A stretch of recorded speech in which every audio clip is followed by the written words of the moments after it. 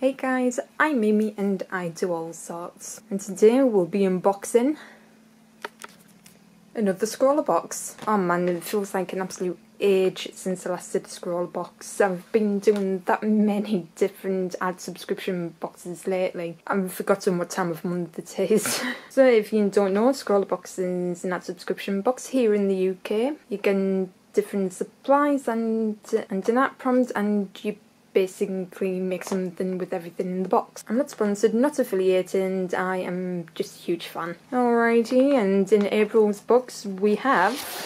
Ooh, oh geez, I'm having trouble trying to lift this up. Okay, now I'm really curious to know what's in it, but this is all of our supplies, but I'm going to have a look at them later and we'll see what else we've got. So up first we've got the Scrawlrbox, which has a list of all of our supplies, about the featured artist and about Scrawrlbox. I'm not going to have a look at this now because I don't want to spoil it for myself. I love like commons and the monotoneness and the greys and then just like splashes of colour. Quite nice. Aww. Oh, this is absolutely gorgeous. You know, I've never actually seen a baby flamingo before. So this is our featured artist, Camilla Gardner. Ooh, and she lives in County Durham, which is, I'd say, down the road from me. I'd say like about half an hour-ish from where I live. And there's her info if you would like to have a look into other work. And our paper for this month is a watercolour paper. I'm sorry, I absolutely love watercolours, so I am ecstatic with this. So we've got an A5 pad here, and as I said, it's watercolour paper. It's 300 GSM cold pressed, and you get 8 sheets. Alright, so now we've finished looking at the box. Now it's time for our supplies. And in April's box. Ooh, interesting. So we've got our destruction list, and I'm not going to look at that either. Again, don't want to spoil anything. Right, first up is our scroll sticker, which matches the Scrawrlbox. I do really love collecting these. I've got like a whole pile of them. We have a West Design Chanograph pencil. So I'm not entirely sure what it does, but apparently it's used for films, plastics, china and glass. Oh, I can't wait to see how that works. Right, next up we have another Chanograph pencil, and this time it's in white. Right, next we have 6 tubes of watercolours. I'm not really a big fan of using watercolour tube. I'm more of like a pan person. But the good thing about using tubes is that you can mix large quantities and they do reactivate. So here we have raw sienna, alizarin crimson, hooker's green dark, lemon yellow, ultramarine blue dark, and Chinese white. So it's nice that we've got our primaries and like a bit of a secondary, a brown, and of course, you know, having a white is an absolute must in anything. So it'll be interesting to see how these turn out. But the way they are from Dale Rowney. This square you'll see on the green one, it's a bit different, and that depends on how transparent and how opaque they are. And these stars in how light fast they are, and they're all 3 stars, so I'm assuming that this has got good light fastness to it. Yeah, I'm looking forward to trying these out. And the last one we get is a watercolour pen. I'm not entirely a huge fan of things. I like to have more control, but these are like really good for like wide areas when you really need a lot of water. So this is from Derwent. It's in a very unusual shape that I've never really seen before. So you've got your water container here, somewhere to put the cap, which is actually quite thoughtful. And what's unusual about it is you've got this silicone button here that if you push it, it'll push the water through, and that's what the tip looks like. Yeah, I'm actually intrigued to find out how to use this, because I've got like a handful of brush pens, but never one with the silicone button. Right, and our sweet for the month, oh my word, I've actually tried these. Swizzle's Great British puds in a chewy sweet. And this one's rhubarb and crumble. If you can, I would highly recommend that you try these out because it does taste exactly what it says on the package. If it says rhubarb and crumble, you bet your socks it's going to taste like rhubarb crumble. And I mean it. You can get the rhubarb taste and you even get crumble taste. So I am so going to enjoy this later, and also as well, this one is actually my favourite flavour. Oh yeah, as well as my favourite dessert as well. Alright, so now we've met our contenders. Now it's time to test them out. So I'm going to go and grab some water and a palette and I will get back to you. Okay, so I saw me around to the side because there's going to be like a lot of arm movement and the camera was just going to be in the way because it normally sits in between my legs. So interesting development. So first of all, I found out what these were. These are wax-based pencils, and what you do is that you just draw with them normally, and because the wax-based, whatever colour you put down on top where you put the wax, it will repel it, leaving the white and black lines, visible. And I'll show you what I mean. I'm not the best at explaining things. So that's what they are. I did have a lot of trouble in trying to sharpen these because, as you can see, the black is shorter than the white because the leads just kept breaking so easily. At the moment I haven't even used them yet, but that is like the major downside of these, that they are so brittle. Alright, so I'm going to start off with watercolours.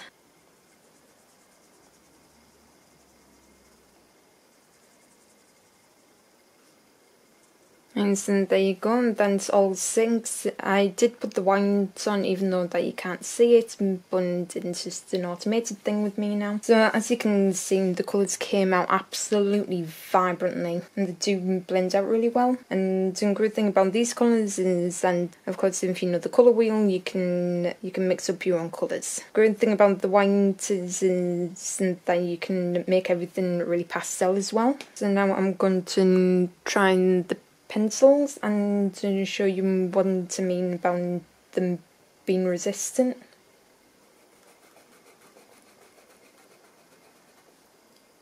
Ooh, this white one is going to be fun to try and play with later because I can't see a thing. I'm going to try a dark colour.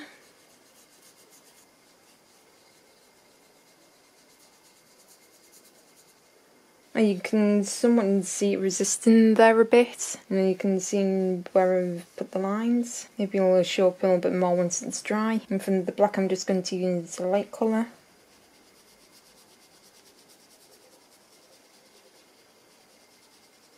Okay, so the black pencil does smudge a teensy little bit, but you can see what I mean, then it does actually show through, but the white one is going to be way more tricky and to actually put down on paper and remember where it is. So yeah, this is going to be really interesting to figure out what I'm going to do. As you can see, I just quickly mixed up some secondary colours, orange, green, and it's more of a reddish purple with that one. And of course I could add white to it and you'll get more pastel colours. So at least I've done a bit of experimenting and I've got an idea of how these actually work. So with then said, let's have a look into what the Scrawler Challenge is. And the Aprils Scrawler Challenge is Birds of a Feather. Oddly enough, this is the name of the popular UK TV show called Birds of a Feather. I haven't really done that many pictures of birds, but with the amount of colours that I've got here, you've got unlimited possibilities there, and so I'm going to have a think, because yeah, with so many birds to choose from, it could take a while. So I'm going to have a think about that, and I will see you in a bit. And so you probably can't see here, but I've done a rough sketch of what I'm going to do. So I did a bit of research and known that birds of a feather, like people have been like similar interests in that. So I decided that I'm going to do something with that. So like I said, I've got some things sketched down, but I'm also going to leave it as a bit of a surprise and then explain it later.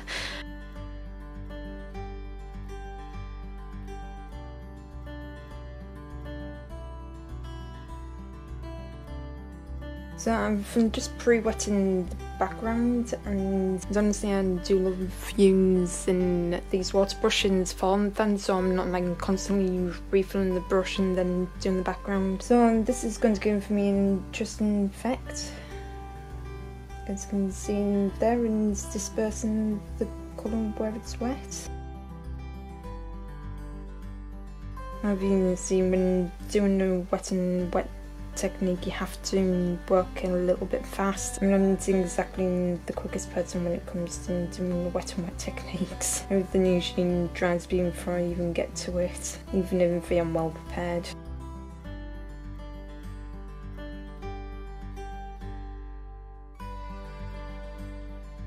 By the way, I don't exactly have a solid colour scheme going into this. It's going to make it a little bit harder as well because I don't have like black watercolours either.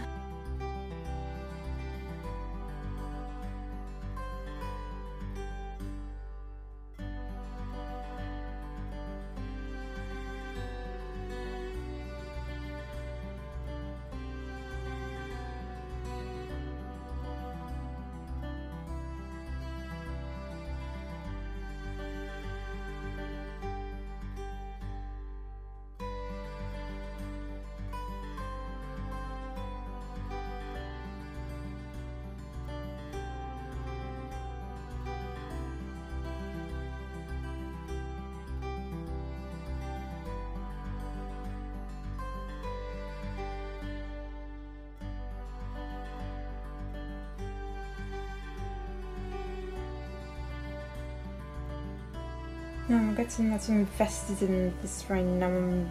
I've forgotten that I'm recording.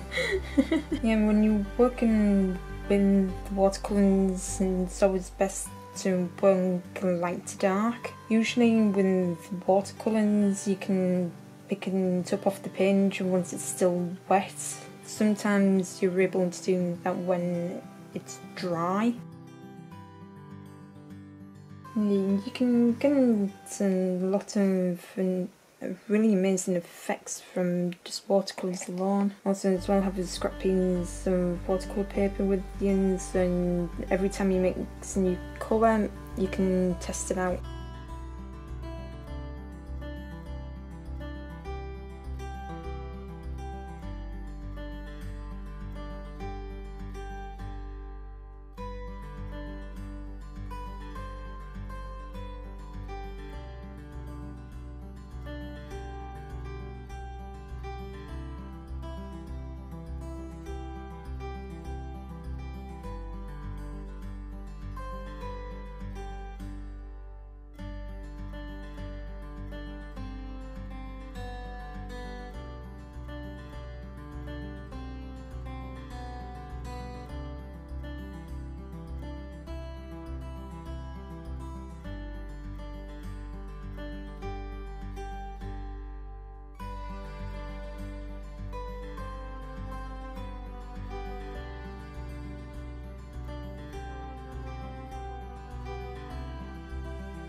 So if you haven't guessed already, I am doing something different from birds. The actual definition of birds of a feather in people who are similar in character, and honestly it's something that you never really hear about anymore. And what it essentially means is that, you know, people who are similar to each other or share similar interests tend to spend time with each other.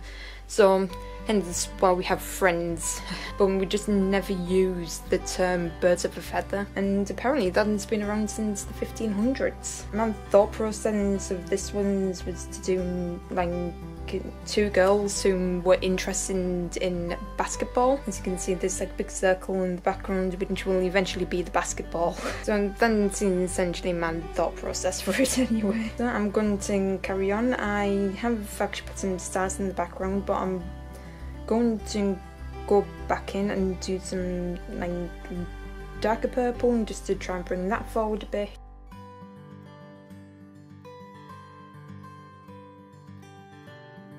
I don't know if you can see, but where I'm going over with the darker purple, it's actually repelling, so you can actually.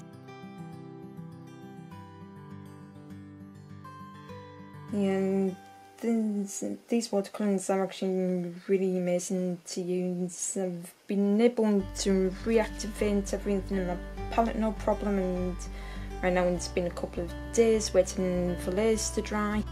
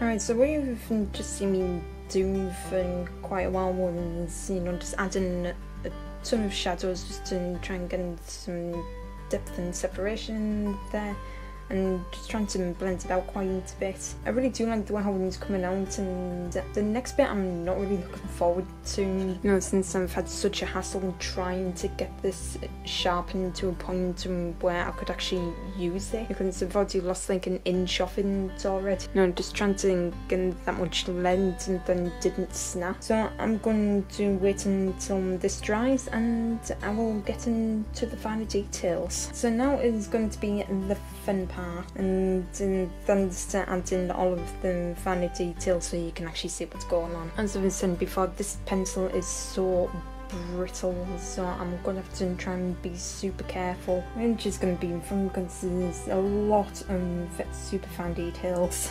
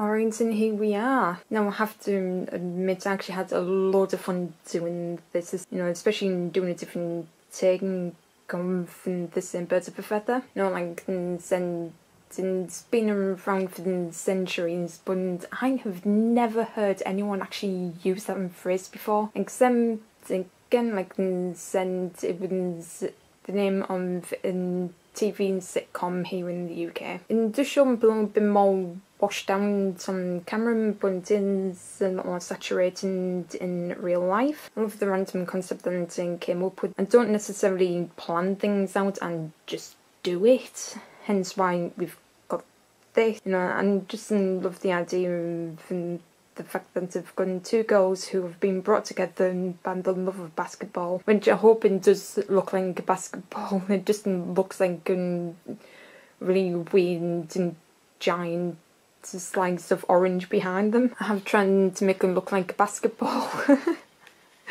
and utterly failed. Some fun stuff in the channel graphs. I absolutely do love the concept of these. You can get the exact same results by using like other wax pencils or even crayons, but it's actually pretty neat that these do work on plastics and glass. I did try it out and water glass, but unfortunately they didn't really show up that much. But again, I'm not an expert in using these, so I'm probably using it wrong. But they were actually really fun to work with, especially when getting into like other details and like going in with the dark purple when I've got the white down, and even when I'd done the outline, it just repelled it from the side. So that was actually pretty cool. And like I said, the major downside to these was the fact that the leads are so brittle. I could not get a fine point whatsoever. Also as well, they do rub down quite quickly. So they're like the only cons I really have about these. But like I said, you can get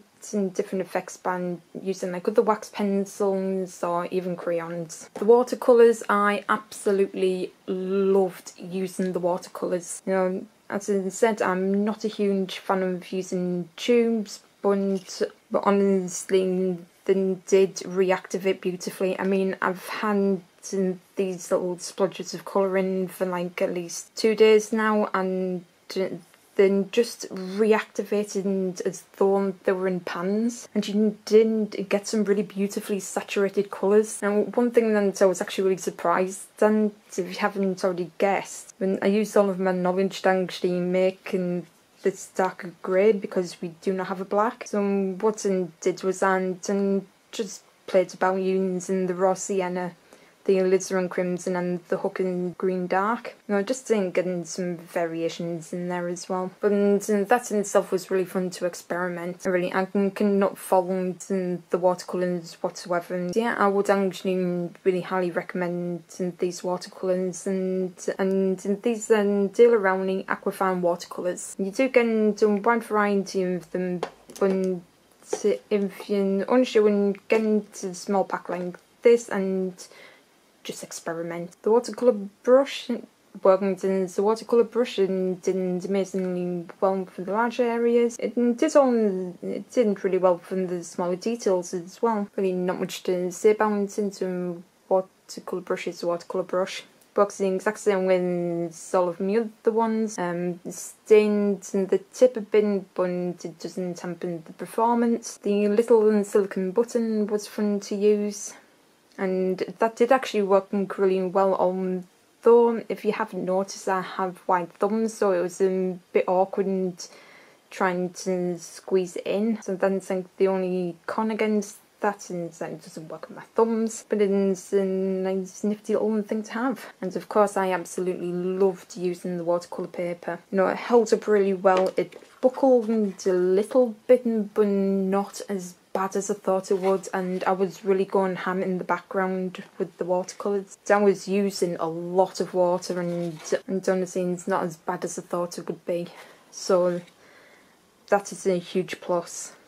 And also as well, picking up the watercolours off this was really easy. It did its job. Only downside was especially when I was trying to take up a bit of the brown, and did notice then after a couple of strokes the paper did sort of like come apart a little bit, and like you had little bits of pulp coming up, which wasn't ideal, but thankfully it's held. Unfortunately, I can't tell you where to get this from because this is custom made for the Scrawrlbox, so I don't know what to tell you about that, unfortunately. So I hope you enjoying this journey as much as I have creating it. So if you guys are interested in your own Scrawrlbox, I will leave a link in the description box below. So with that said, thank you guys so much for watching, and I will see you all in the next video.